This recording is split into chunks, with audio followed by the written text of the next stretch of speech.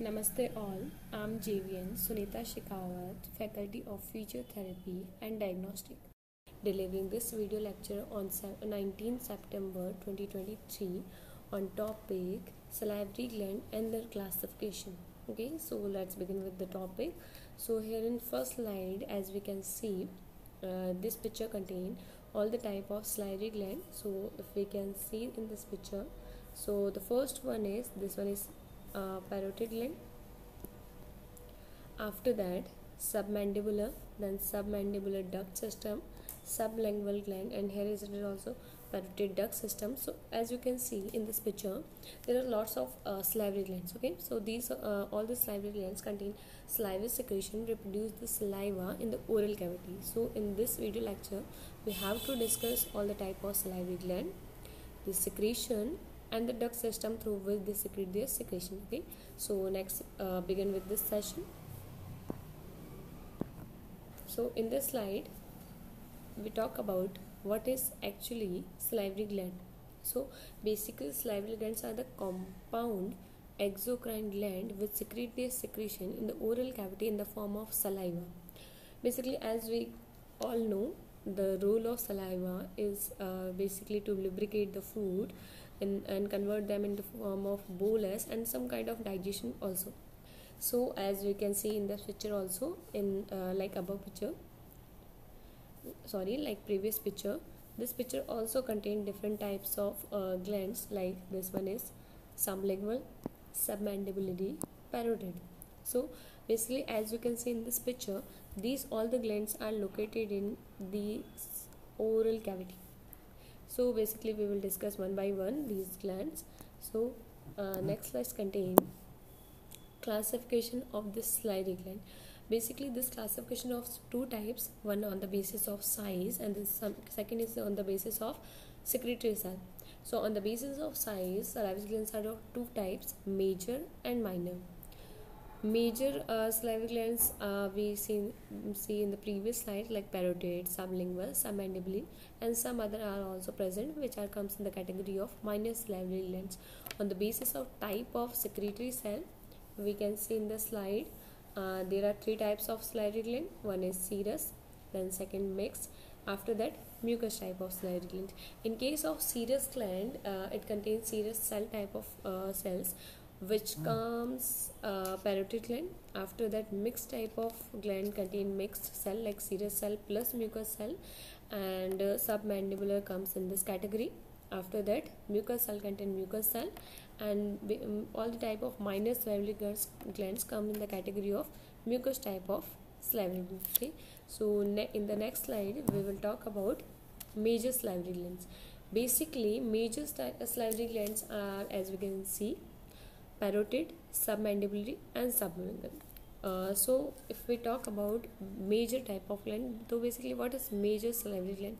Major salivary glands are the collection of secretory cell aggregated into the large bilateral paired extraoral glands with the extended duct system through which the gland secretion reach the mouth. So basically, all the secretion reach the mouth and then help in the digestion of food, basically digestion of carbohydrates, starch, and etc. Okay, so we see in the previous slide, so with the same picture we can see about all the three types of gland. One is parotid gland, after that, and then the second is submandibular, and the third type of gland is the sublingual. So as you can see in the picture, parotid gland is located near the ear. After this, location of submandibular is in the lower area, or you can say in the beneath the tongue, and same as the sublingual, it is also located beneath the tongue. So all these three glands secrete their secretion through the duct system, and then these duct system reaches the buccal cavity or oral cavity, and then secrete the secretion which contribute in the formation of saliva. Okay, so in next slide we will talk about the minor salivary glands. So basically, what is minor salivary glands? Minor salivary glands are the collection of secretory cells scattered throughout the mucosa and submucosa wall of the oral cavity. with a short duct opening directly into the mucosal surface. So basically we have different types of minor salivary glands. So the first one is serous gland, after that lingual, then lingual, buccal, after that labial, palatal, glossopalatine and retromolar type of glands.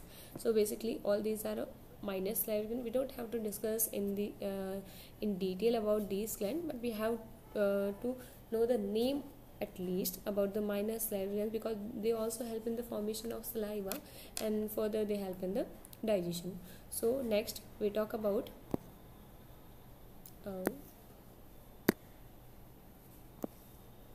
after that we talk about the classification based on the type of secretory cell. So on the basis of secretion,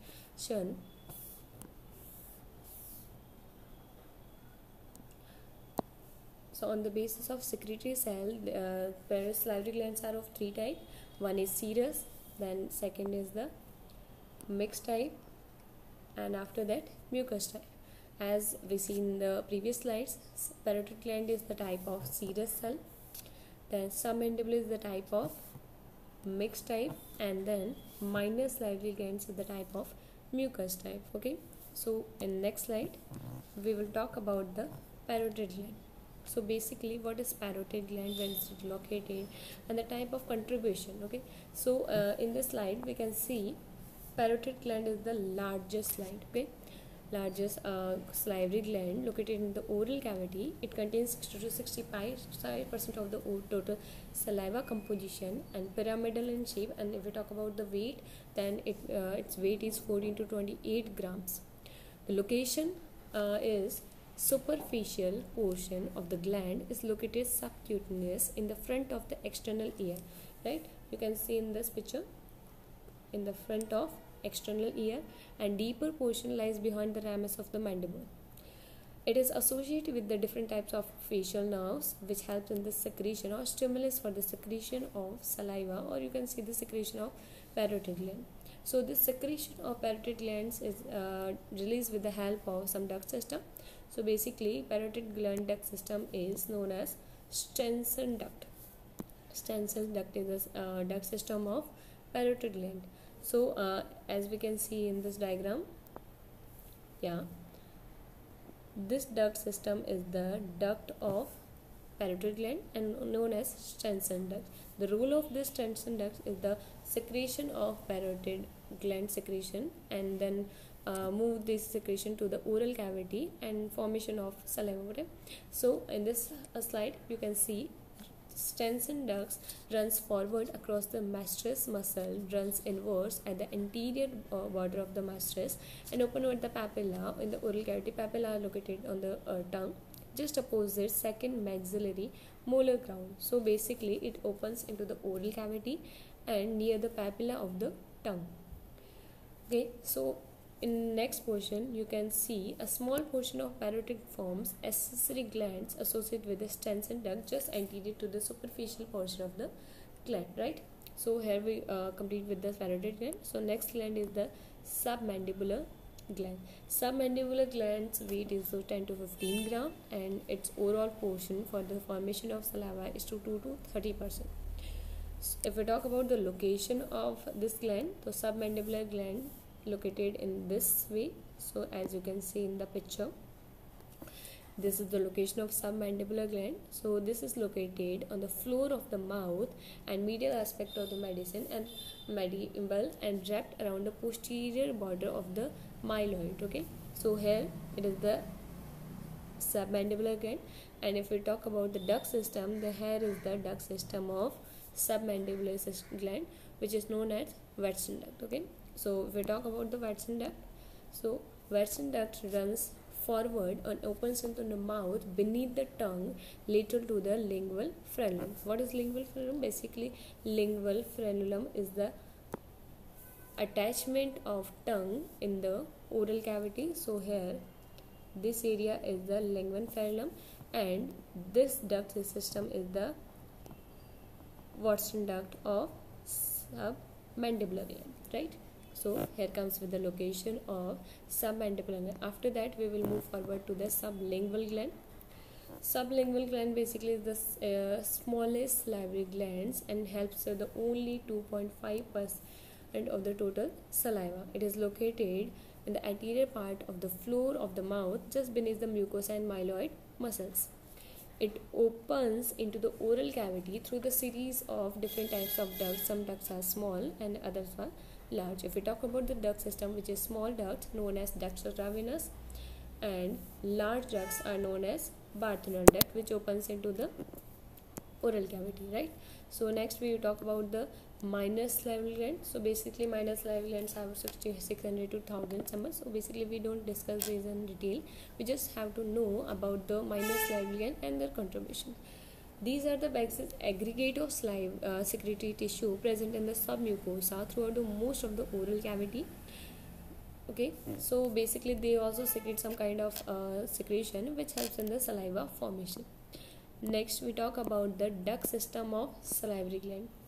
So duct system is like the three branches. So let's see in the picture.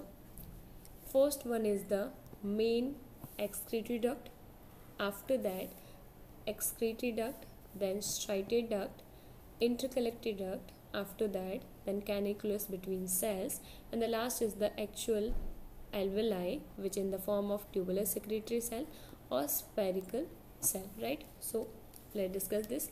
First one is the main excretory duct, which opens into the oral cavity. Excretory duct are most of the located into the interlobular connective tissue. Second one is the striated duct. These are the main intralobular ductal components. And then next one is the intercollected duct, which is very in length, different kind of length is there, and connect the secretory end piece with the striated duct. Secretory end piece, as you can see in the picture, this one is the intercollected duct, and then these both are the end pieces, right? So after that, intercellular canaliculi, these are the extension of the lumen of the end piece between the adjacent secretory cell that serve to increase the luminal surface area available for the secretion, right?